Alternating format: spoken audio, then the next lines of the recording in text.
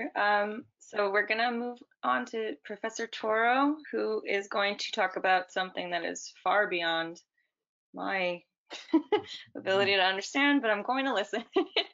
So I'm going to let you just take it away, Professor Toro. Okay. Well, thank you very much for the invitation to present our work. So it is a topic which is probably a little bit different, perhaps very different to the main focus of this meeting. But nevertheless, I hope that there are some connections to your interests. So the motivation for this work is anatomical malformations and what happens to the body fluid dynamics. Actually, that could have been the title of my presentation. So in particular, we're interested in intracranial venous strictures, extracranial venous strictures, anomalies in the CSF system, and this may touch upon the interest of most of you in this meeting. But the work I'm going to present is essentially related to the first two topics. There are lots of publications that associate neuropathologies to malformations and the effect in the fluid dynamics of the related fluid systems. In particular, Alzheimer's disease, Parkinson, and the list is rather long. Now, neurological diseases, we all know, are prominent, as we can see in this graph here. But obviously, there is the issue of the causes being unknown. There is no cure. We don't know the causes, obviously. Treatments aim for amelioration, mitigation. But one of the things that seems to be accepted is that the involvement of the dynamics of fluids or the central nervous system is important. And then the topic becomes very much an interdisciplinary research topic involving not only medical doctors from the clinical point of view, but also other scientists. And this might explain why mathematicians can also get involved. So if we look at the central nervous system, fluid, major fluid, extracellular fluid systems, we have obviously the arterial system very much studied. We have the venous system not very much studied. And then we have the microvasculature in between. We have obviously interstitial fluids. And we have the cerebrospinal fluid here being prominent when looking at neurological diseases. And we have also obviously the lymphatic system. Now, the idea of our work here is to try to connect these fluid systems and understand their interacting dynamics, rather than looking at one particular fluid system in isolation. Now, this can be done by mathematical modeling with all the simplifications that are actually necessary, obviously. And so what I'm going to address mainly in the presentation is what happens to the venous system. As I said earlier, very much taking second place in the interest of researchers.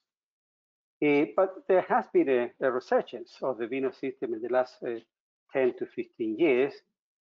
And here I'm going to summarize some of the main features of this system here. A particular feature of the venous system here is the very high nonlinearity of the system, in the sense that the cross-sectional area of venous vessels is highly deformable. It depends very much on pressure here. And so you can see that we can have high pressure, and the cross-sectional area looks very much like the cross-sectional area of an artery. But as the pressure decreases, this is transmural pressure, so it can be negative. The shape of these vessels changes quite dramatically, including collapse under physiological conditions. Now, just to remind you that the functions of the venous system consist in returning oxygen-depleted blood to the heart, a major role in clearance of metabolic waste, and this is receiving a lot of attention in the last probably 10 years or so, the clearance function of central nervous system fluid systems. It collects three main types of fluids, interstitial fluid, CSF, and lymph. So the venous system acts as a sink to major fluid systems. So the performance of the venous system is going to be important to other fluid systems, of course. Not only that, it holds 70% of the blood in the body, so by the sheer control of a large amount of volume of blood, it plays also an important role in the dynamics of fluids. Yeah. And naturally, it plays a major role in this CNS dynamics, brain dynamics, fluid dynamics. Recently, there is a role assigned as well to the venous system in the so-called glymphatics system. Now, venous malformations in head and neck are well documented. This is the case. What I'm showing here is a patient on the left-hand side here. We are only looking at the major veins of the head and neck. And on the right-hand side, we see a healthy control where you see all major vessels clearly defined in the case of the healthy control, and quite a chaotic display of vessels in the case of the patient. Now, the literature associates anomalies of this kind to a number of more specific conditions, idiopathic intracranial hypertension, for example, multiple sclerosis, proposed by Heikki, Zamboni, and others. In ophthalmology, this is an important issue. In Meniere's disease, more recently, actually, has been proposed that this is also important, and even in the class of Parkinson disease. Now, as I said earlier, the venous system has largely been ignored. And from the point of view of our research, for the last 10 years, the system has kept us occupied. Concerning fluid system, there is a lot of research going on right now around the world. And I put here 4 topics with major teams of people working in these areas. And I will not go much into details of this, but I just point out that the last one here, again, the venous system is being allocated an important role in the lymphatic system and the clearance function of the brain. Now, the main part of my presentation is about modeling theoretically some of these processes through mathematical modeling of the fluid dynamics. We take a global approach in the sense that we would like to see the interaction of the fluid compartments, even if we sacrifice the detail of particular districts. The interaction being an important issue here. So we began 10 years ago working on this, and we published our first paper on our first model, global model, in 2014. And recently we have submitted and has been approved, accepted with minor corrections, a Mark II version of the model here with a lot of extensions and improvements here. So what you see is the arterial system of the full body, the venous system of the full body. And here we have the pulmonary circulation. So we have the 2 circulations, systemic and pulmonary, a model for the heart and some other part of the human body or the circulation, so that the whole thing functions as as a close approximation to the real thing. For the head, in addition to the vasculature, of course, the venous and arterial and the microvasculature, we also have special models for the cerebrospinal fluid here, for the cranial SAS here, for the ventricles here. In particular, we have one compartment for the aqueducts of Sylvius here, mainly because there is a lot of data, measured magnetic resonance data here that can be utilized to validate some of our computations here. And of course, we have the model for the spinal cord. Now, my model at the moment for the spinal cord is indeed very simple. It's a zero-dimensional model, as it's called, in the sense that the variations of quantities within the spinal canal here are only time-dependent. They are uniform in space. So that is a major limitation of the model at the moment. But I will mention a few attempts to extend this later on at the end of my presentation. So briefly, that is a brief description of the model. This is the only, I think, the only mathematical page here that I will not explain in full detail here. But part of the differential equations that form part of the mathematical model include a conservation of mass and momentum. So these are the statements of physical laws of fluid dynamics in biological conduits. So I'm going to just stay with equation 1 here to stay a little bit with the quantity A here. The quantity A is the cross-sectional area of a blood vessel, okay? And it will depend on distance along the vessel, X, and time, because these vessels are compliant vessels. They are not rigid vessels. So here we are accounting in a simple way, though, for a fluid structure interaction, the interaction of the vessel with the fluid inside. There are more quantities of interest here, in particular the pressure.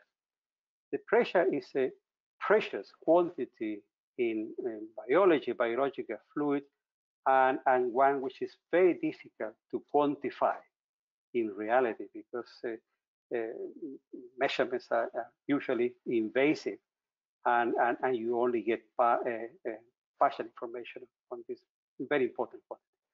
In the mathematical model, this quantity is computed in the full body. Just to say that we don't use commercial packages here. We develop our own advanced numerical algorithms to solve these equations on a computer and get numerical solutions. So then you are in a position to compute quantities of interest, flow, velocity, cross-sectional area, and pressure anywhere in the human body that is represented by the network of vessels that we have in the mathematical model. Now, this is a sample computation here to show the capability fundamentally of the model. And so this is a full body sample computation, but I am displaying here only what is of interest perhaps to you here. So what we have by virtue of the Monroe-Kelly doctrine, we have a rigid casing here for the cranial cavity. And so there is competition within the cardiac cycle. There is competition of volumes here. So we have during systole here, we have an increase in this red volume here. You can see here this rectangular area is representing that. You have an increase of that in the cardiac cycle, but since this is rigid, fluids are incompressible, then that increase will have to imply necessarily the displacement of other fluids from the cranial cavity. And so that will happen to the venous part that will go down to the jugular veins and to the heart and to the cerebrospinal fluid that will go into the spinal canal here. These are computations. This is not a cartoon downloaded from the web, apart from the heart here, which is just to illustrate that the thing is happening in real time. And so the interaction here in the between the arterial blood, the venous blood, the brain parenchyma, the CSF in the cranium, and the CSF in the spinal cord. Now, are these computations of any meaning whatsoever? Do they mean anything? Do they represent reality? Because the mathematical model is a very abstract construction consisting of differential equations solved on a computer, and then you put in the virtual information of a human being there. So are the results meaningful? Do they tell us anything? So this is something that we have to check routinely, as it happens in other fields of science. You have to compare predictions, say in aerospace or physics. You have to compare your predictions with measurements. Measurements are the thing, although measurements are also difficult and subject to errors naturally. So here, what we are doing is to compare, if we are comparing here in the aqueduct of Sylvius, the CSF flow here, Q, and we are comparing this here. This is the prediction is the black line here. This is the cardiac cycle here, time, and we compare with measured data obtained from this very large team of researchers here. Then we look at velocities, and we see that the agreement, I must admit, is surprisingly good. There will never be 100% agreement. There cannot be 100% agreement for a good number of reasons. Now we have a more comparison here. What you see here in this picture on the left is arterial flow into the brain here, normalized, so it is a maximum of 1 here. This is the red. This is the black curve here with the points. This is data obtained from this paper here, Professor Albury, and the simulations are represented by the red line here. And this is now where is it performed? Performed at the sorry, I'm confusing this here. Now, then we go to the CSF flow at C2, C3 level, corresponding to this simulation. So it's the same computation in the same subject where the simulations are done. And we have here a comparison again between simulation and measurements. And the data for that comes, as I said earlier, from this publication. So this is only two examples of comparing or comparison between simulations and measurements. We've done hundreds of these comparisons, and you should never stop doing this, because this is an important exercise in the modeling world. I have just shown you two of such things. Now, having a degree of confidence that the mathematical model does represent reality to some approximation, we are going to use the mathematical model to study the hemodynamics of bilateral transverse sinus stenosis here. So we are going to assume stenosis in both transverse sinuses here, and we are going to see what the consequences are for the fluid dynamics of the entire craniospinal cavity. The full body, as a matter of fact, but of course the consequences will be seen fundamentally in the craniospinal part. Now, what you see here are various vessels. For example, you have the transverse sinus, and here you have the superior sagittal sinus here. You have the inferior petrosal sinus, and so on. Various vessels here along this axis, and then you see on the vertical axis the pressure, but the computed average pressure within the cardiac cycle. Okay? So what we see is the healthy control here in black, and these are low pressures here. And then you see a situation in which the subject has fully active collaterals. Because when you have strictures in the venous system, the system will find ways around the strictures in order to flow, to transport blood back to the heart, of course. And so when you have fully activated collaterals, you have the red bars here, which means that the pressure is still increased, even though you have fully activated collaterals. So when one says that it doesn't matter if you have a stricture in the venous flow because you will have collaterals, yes, you will have collaterals, but you will still have increases of pressure, which are perhaps modest in some cases here, but not so modest in other cases, like for example here. But if your collaterals are not very active, and that can be, and you have the full range from fully active collaterals to no activation of collaterals, then in the extreme case of no collaterals, you have huge increases in pressure in most compartments. And these values here of 30, which are rather elevated values here, 3 to 4 times the normal value of 5 times perhaps, have been measured and published in the literature.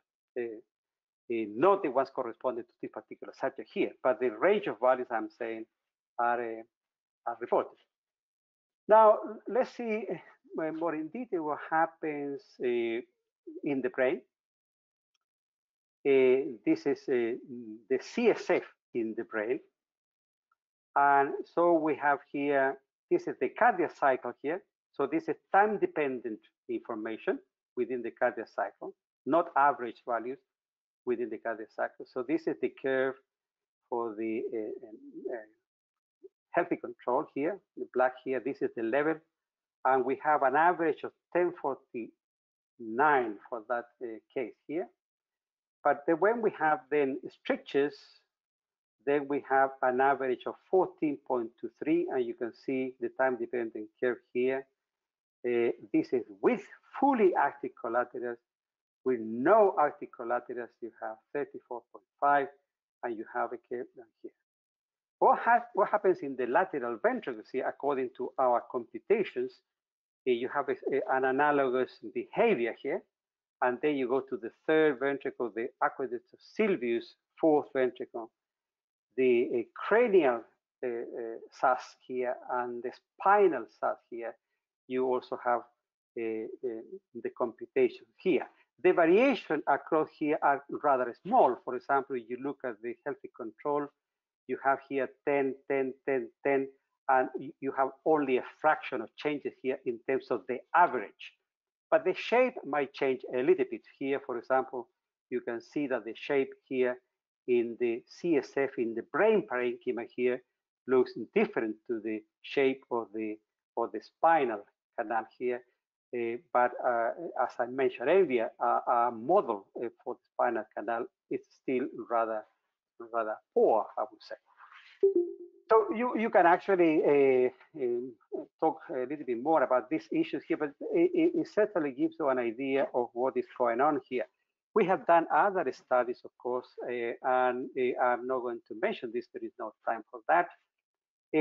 But consistently, we find a number of issues, which I'm going to mention in a minute here, and this is a summary here. The summary of our findings using the mathematical model and checking results with the measured data is that the following, that if you have cerebral venous outflow strictures, either intracranial or extracranial, then you will have increased cerebral venous pressure. Now, A fluid dynamics will tell you in advance that this is going to be the case. Okay, so that's fine. The question is that you have to tell me how much. And so this has to be quantified. In our case, we do this by computation, and these are the results. So the hypothesis that you may formulate about increased cerebral venous pressure is in a sense proved by these computations. Now, having anomalous pressure distributions, you are going to disturb the whole intracranial dynamics.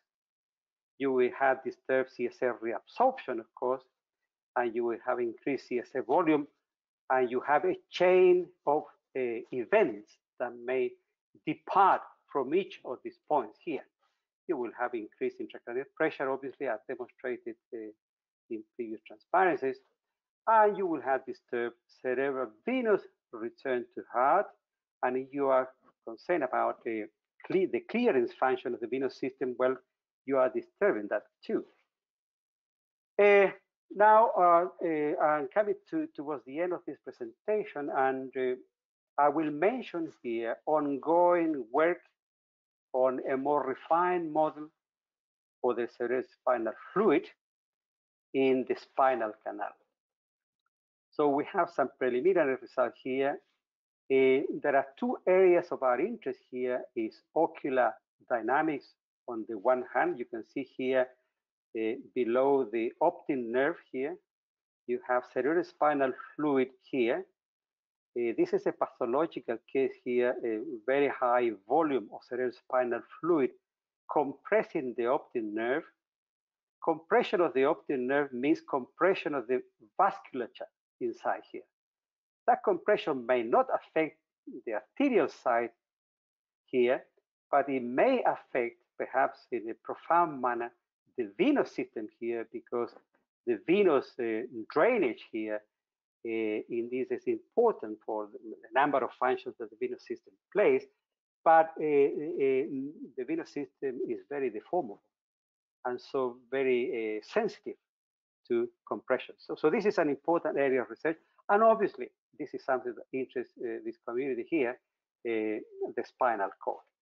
We have built upon a model produced by Sirovich in 2009 that allows for a deformable dura here, a deformable spinal cord here, and CSF in between here. This is a coaxial model of 4 partial differential equations, and here you measure the cross-sectional area of the dura, and the velocity of the dura, and the flow of CSF in the dura, and the same in the spinal cord here, which assume to be a deformable medium here. We have done some analysis on this set of differential equations in recent years, and we are getting ready to do some computations, but we are not quite there yet. These are the equations in full. I will not spend time talking about them. These are some very recent, not published, really very preliminary computations here that shows the wave character of the CSF in the spinal canal as a function of time here at various positions here. And indeed, I cannot tell you whether these computations are correct or not. On the other hand, they are not very physiological because they are done in isolation for testing this particular model for this particular district here. Although the boundary conditions we are providing come from our global circulation model. So we provide values at the interface between the spinal canal and the cranial cavity here. But I will not claim to be representing here biophysics. So we need to do a lot of more work in order to be able to show results that are really of value to this community here. I will make a general remark, is that mathematical modeling offers a quantitative framework for a holistic, and I put the emphasis here on holistic approach that includes the dynamical interaction of the major fluid components, because I think this interaction is an important aspect of any study that is concerned with the fluid dynamics of bodily fluids. But much remains to be done in this direction. Challenges ahead and ambitious thinking here. We really want to refine the definition of the vasculature, at least of the brain, and we are in contact with people who can provide data for this here. The lymphatic system, a major challenge just in itself. The lymphatic system is a major challenge. We have done very preliminary work here, but we're really far from anything like producing a network for this green man here. Bearing in mind that the lymphatic system is connected very strongly to other systems, in particular the venous system. So with that, I thank you for your attention. Thank you very much. Thank you. Thank you, Professor Toro. Does anyone have any questions for this presentation? If not, we can maybe get in maybe a 2-minute break, and then Dr. Henderson and Dr. Schubart are going to speak. And maybe just a comment. Yes. Can you hear me? This is John Oro. Yes. Go ahead. Yeah. Just a comment, Dr. Toro. That was excellent. You're showing us an opening to a new way of studying, getting deeper in multiple levels that I think will bring a success for patients as we move along. So again, congratulations. That was wonderful. Thank you very much. Thank you. If I can add one quick comment and question. First of all, that was stunning work and very fascinating. I agree completely. It's a beautiful presentation. You showed volume changes, for example, between the CSF and the ventricular system and the spinal canal and so forth. Are you able to expand your model to look at shifts between CSF and interstitial fluid spaces, and to look at really flow into and out of the parenchyma of the interstitial space into the CSF spaces? Not right now. Not right now. We do not have a model for ISF at the moment, and it is a limitation of the model indeed. A very important limitation, as a matter of fact. Yes. And then there was one question about how you calculated the volume of CSF. Calculated. What was the method for calculating the volume of CSF? The volume is calculated from the fluid dynamics of the model for the full vasculature. So there is a model for the heart, of course. The heart is pumping, fluid is flowing through the arterial system and the venous system, and you have all that information. You have it anywhere in the system. You have it. You have pressures, you have velocities, you have flow, and you can calculate volumes. Now, the volumes that I show you in that animation were total volumes. So for the arterial volume, we added up all the arterial vasculature. For the venous part, we added all the venous part, and so on. So the model actually gives you all the information concerning volumes. Okay. Thank you, Dr. Toro.